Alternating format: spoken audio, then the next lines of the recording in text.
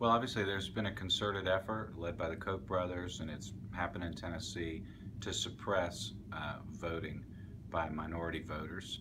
And we've seen a lot of laws passed to try to accomplish that, such as our voter ID laws. If I've learned anything participating in the democratic process, it's that it's absolutely important to get everybody's voice heard, because I don't know how uh, how another family is living. They know that better than anyone, and that's why it's so important to have all Tennesseans represented, and why diminishing minority representation really damages our democracy and it damages our public policy.